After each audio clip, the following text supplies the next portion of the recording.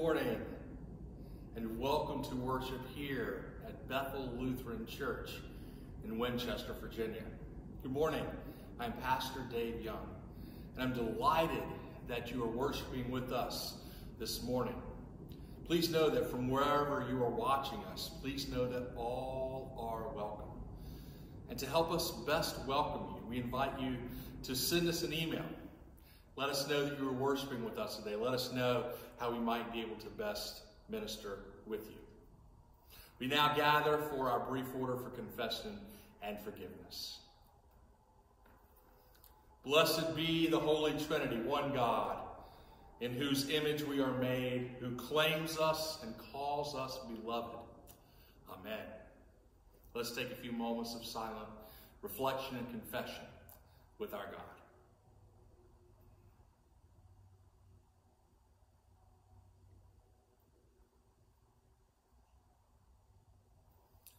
Holy One, we confess that we are not awake for you. We are not faithful in using your gifts. We forget the least of our siblings. We do not see your beautiful image in one another. We are infected by sin that divides your beloved community. Open our hearts to your coming. Open our eyes to see you in our neighbor. Open our hands to serve your creation. Amen. Beloved, we are God's children, and Jesus opens the door for us. Through Jesus Christ, our Savior and Redeemer, you are forgiven. By Jesus, you are welcome, and in Jesus, you are called to rejoice. Let us now live in the promises prepared for us from the foundation of the world. Amen.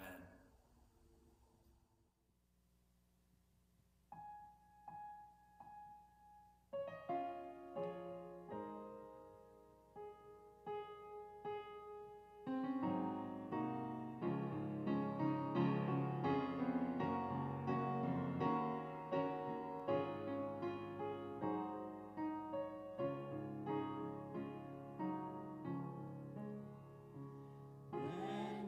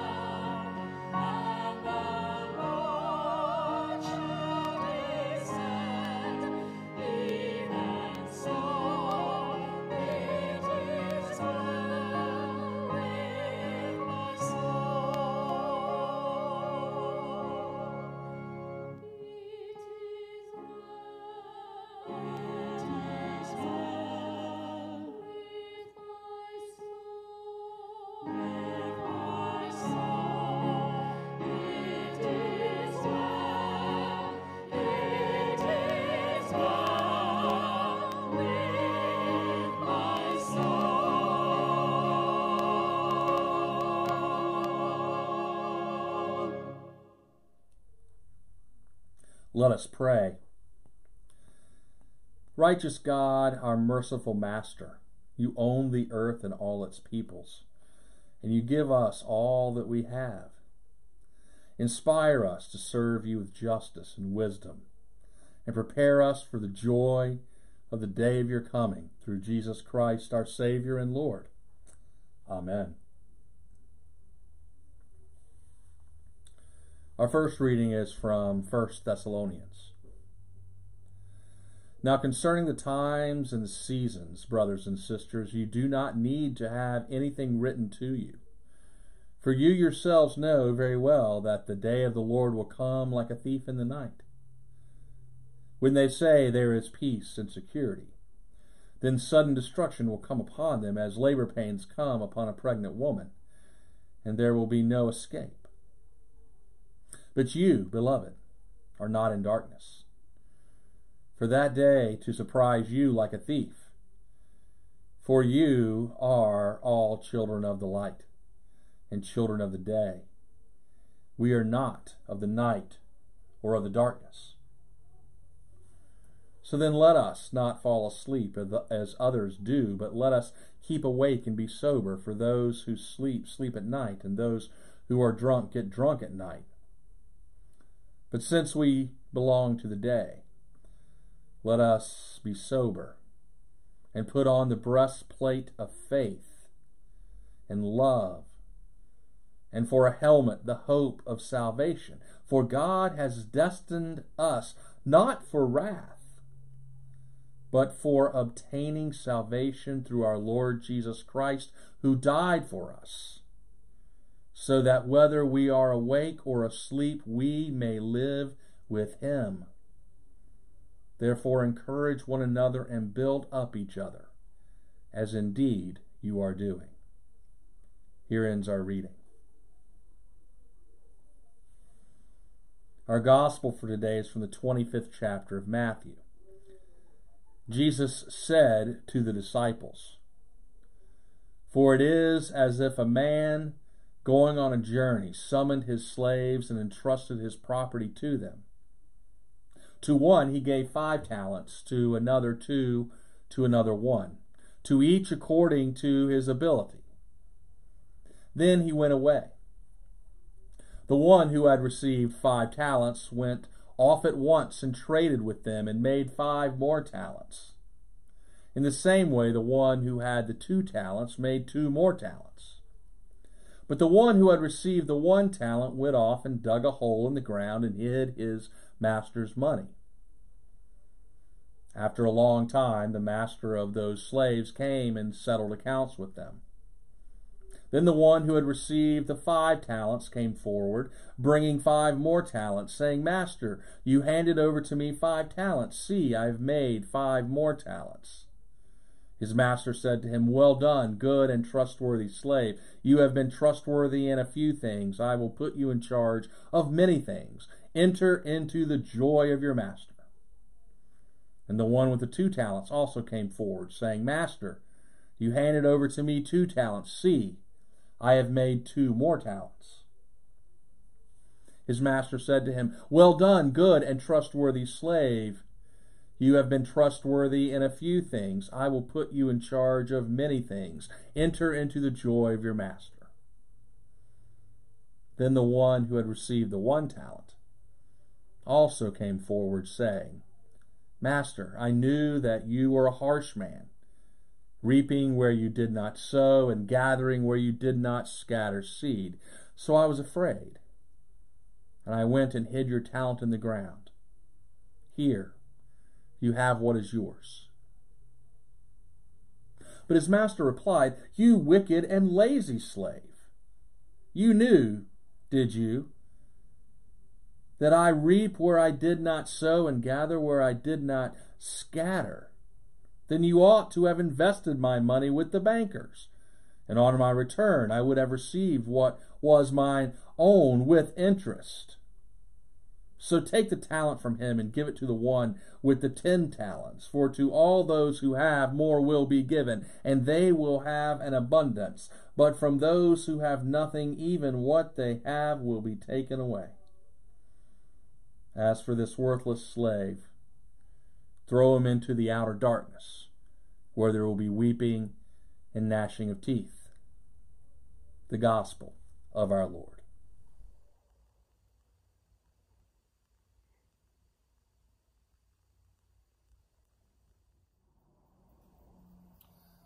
Friends, grace to you and peace from God, who is our Father, and from our Lord and Savior, Jesus, who is the Christ, our Messiah. Amen. When I was a little kid, I would often be dragged along with my father to events at the church. He was a pastor as well, just like I am. And sometimes I wanted to go with him. Sometimes I did not dissimilar to my own children. See, it's one of the realities of being a preacher's child. And while it can be annoying, for sure, being brought to all manner of church events, it does have its unique blessings. Being dragged to church events was just something that I had to get used to as a kid.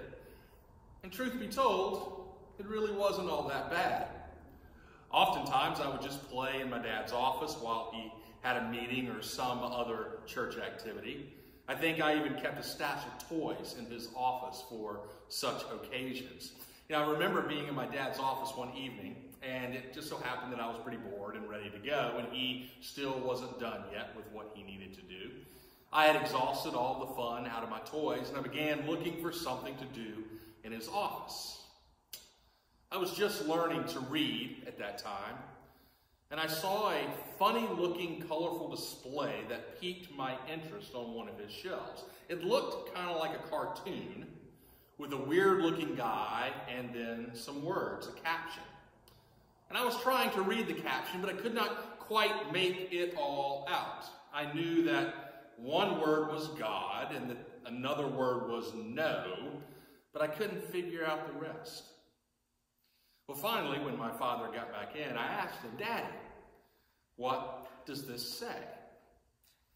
And he knelt beside me and asked me if I could read it. And I said, "Well, I know one word is God and that this word is no, but I don't know the other words."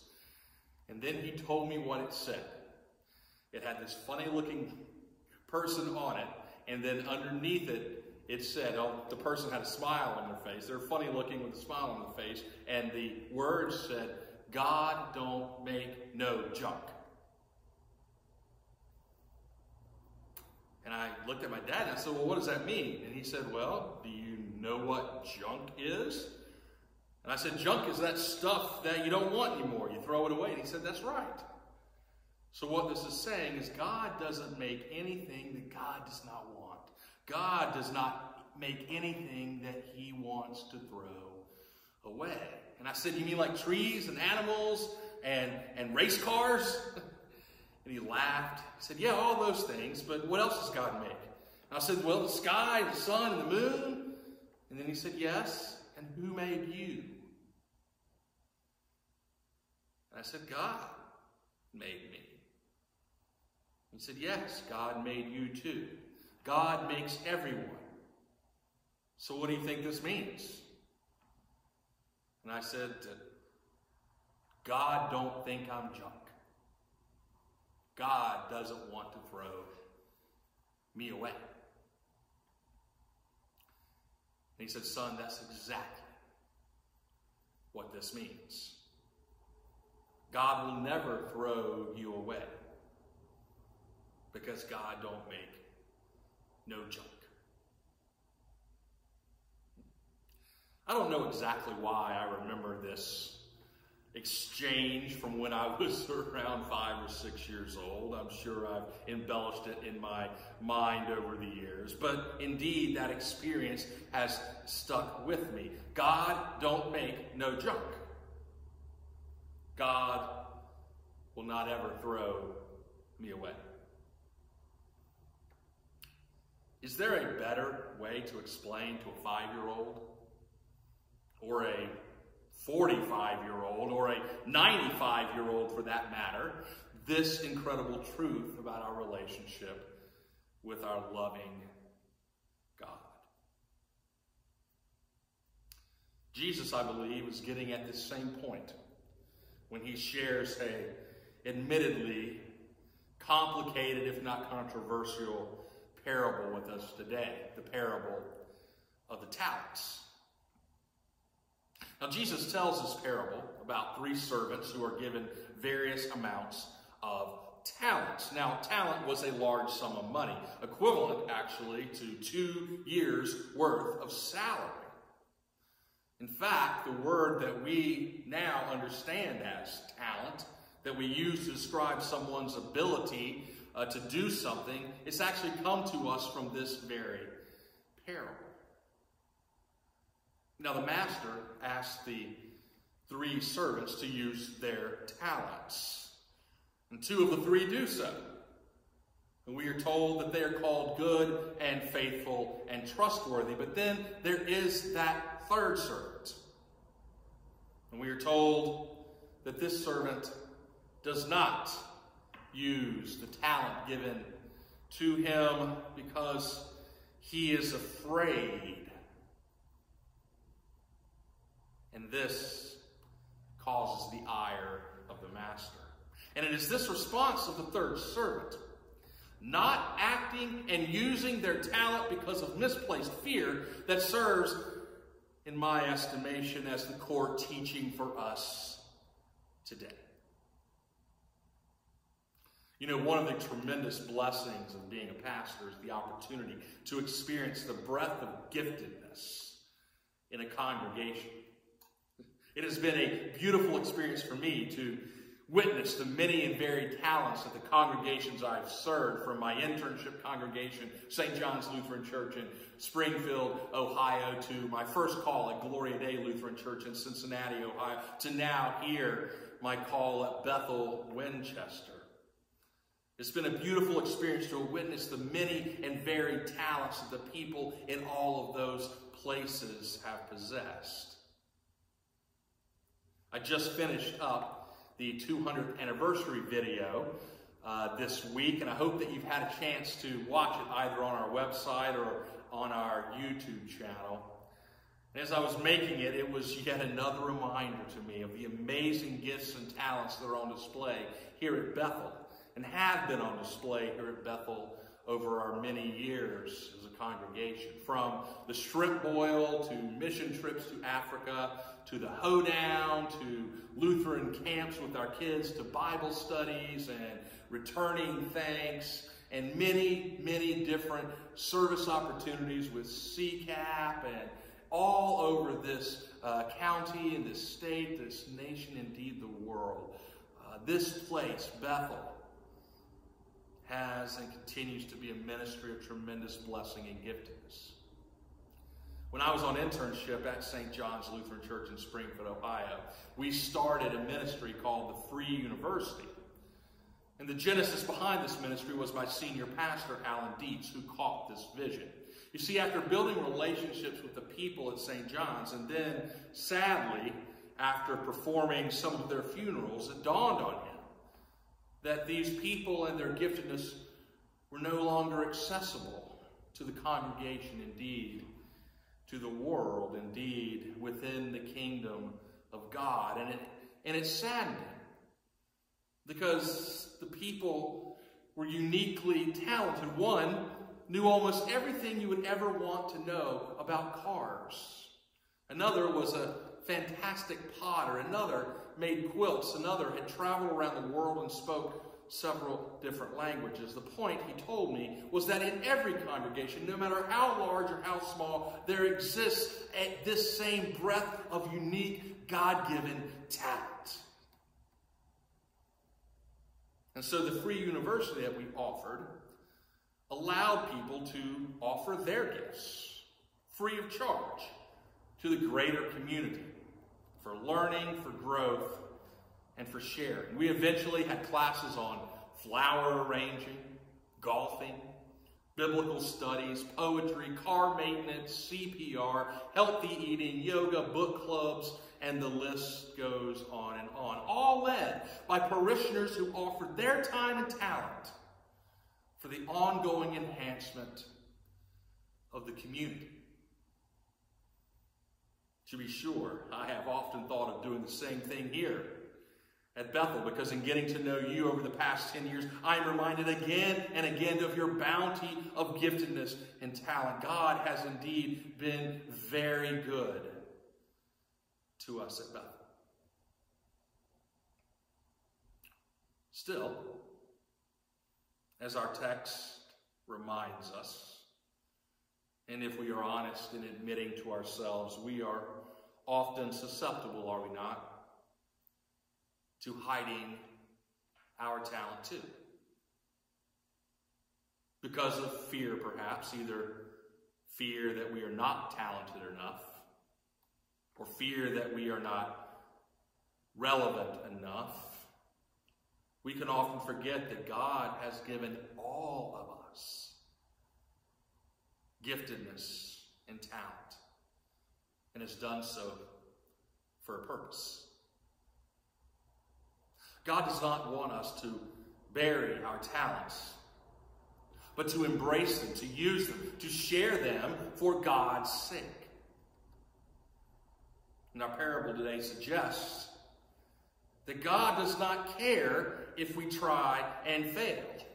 God would rather us try and fail. God would rather us risk ourselves in faith and fail rather than not even try. So what talent might God be calling you to offer right now? Where might God be asking you to offer yourself to those in need right now? Who might God be calling you to offer your talent to right now? The truth is, if we are not regularly asking these questions of ourselves, and to be honest with one another, well, friends, we need to be doing so. I listened to a podcast once where the commentator said something quite provocative. She said, to enact God's purposes in this world, God needs a body. Let me say that again. To enact God's purposes in this world, God needs a body. And she went on to say that God needs this body, the body of Christ, to risk ourselves, our talent, our giftedness, as we become the active embodiment of God's purpose and will for the world in our lives. God needs a body. God needs some body. God needs you. God needs us. God has uniquely gifted you. God has uniquely gifted us to be the visible expression of God's grace, love, and mercy in this world. Now, to be sure, God does not need us. because God is somehow unable or insufficient. No, God has done God's job by giving this world everyone and everything it needs to live in accordance with God's purpose and promise. As wise people before me have said multiple times concerning hunger in our world, God has provided all the food that we need for everyone to be fed. The issue is not God's provision, but fair distribution of food around our world. No, God does not need us to be fully God. But the world God loves so much does need you and me, so that to live faithfully, so that we might be blessings in this world. The world that God loves needs you to risk your talent, your faith, and your heart. The world that God loves needs you and me to trust God and not be afraid.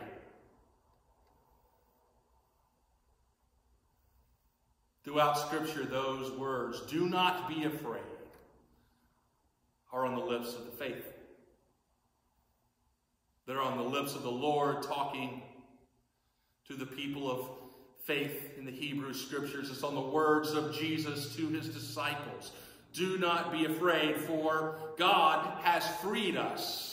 And God seeks to free us from our fear. He has freed us so that we might move beyond our fear and risk and share and even fail in his name. God has freed us from listening to those voices that tell us that we are unworthy. God has freed us from succumbing to those words that declare that we are not relevant. God has freed us from buying into our consumer culture that seeks to enslave us. God has freed us from thinking that any politician or any political party is our Savior. God has freed us from believing that might makes right. And God has freed us from accepting that some in God's creation, because they are different, are not worthy of his love. God has freed us to see beyond the divisions our world sets up and recognize the humanity in every soul. And God has made us free. Why? Because God has destined us for this freedom so that we might use the talents for the kingdom in this world. God needs us to be faithful. God needs you to be faithful. God needs a body. And before you begin to think, for whatever reason, that you cannot be somebody, remember, God don't make no junk. In Jesus' name, amen.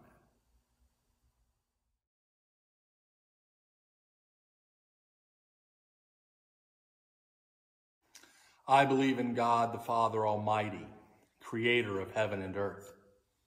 I believe in Jesus Christ, God's only Son, our Lord, who was conceived by the Holy Spirit, born of the Virgin Mary, suffered under Pontius Pilate, was crucified, died, and was buried. He descended into hell. On the third day he rose again. He ascended into heaven. He is seated at the right hand of the Father, and will come to judge the living and the dead. I believe in the Holy Spirit, the Holy Catholic Church, the communion of saints, the forgiveness of sins, the resurrection of the body, and the life everlasting. Amen.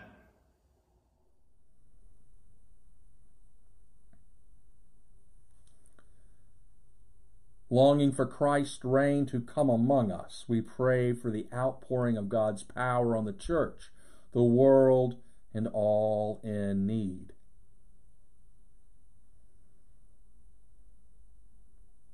Lord of the church, ignite your people with the passion of your love. By the fire of your Holy Spirit, unify us across ministries, congregations, and denominations, and refine us to participate in your activity throughout the world. Hear us, O God. Your mercy is great. Lord of creation, we stand in awe at the works of your hands and praise you for the beauty of nature. Bless the earth for your glory and restore its integrity where exploitation has caused ruin. Hear us, O God. Your mercy is great.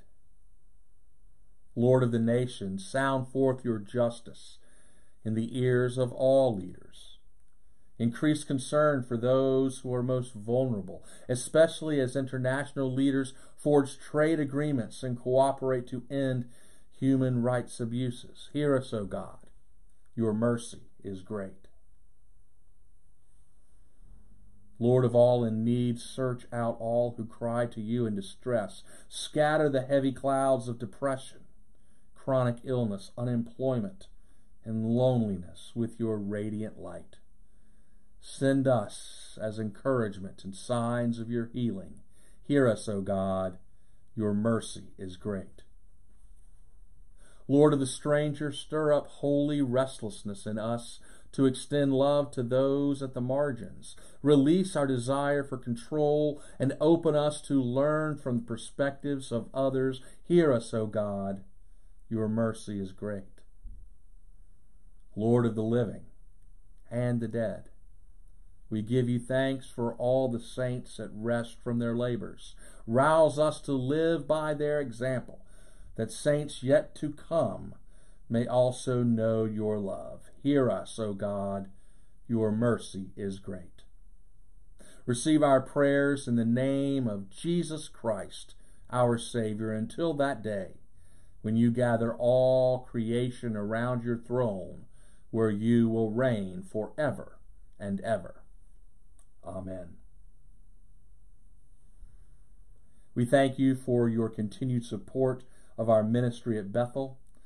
We could not do what we do without your help during this time of COVID-19, so we want to say thank you, thank you, thank you for your generosity and your love. The Lord be with you. Lift up your hearts. Let us give thanks to the Lord our God. Friends, of the night in which he was betrayed, our Lord Jesus took bread and gave thanks. He broke it, and he gave it to his disciples, saying, "Take and eat. This is my body given for you. Do this for the remembrance of me." In the same manner also he took the cup after supper. He gave thanks, and he gave it for all to drink, saying, "This cup is a new covenant in my blood, shed for you and for all people for the forgiveness of sin. Do this for the remembrance of me." We pray now together.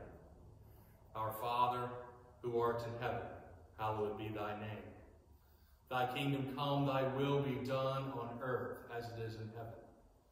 Give us this day our daily bread, and forgive us our trespasses as we forgive those who trespass against us. And lead us not into temptation, but deliver us from evil.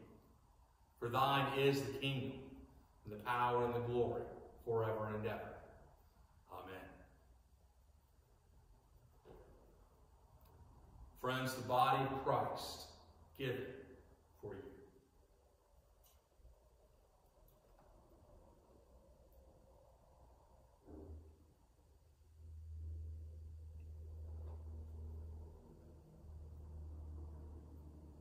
Friends, the blood of Christ, shed for you.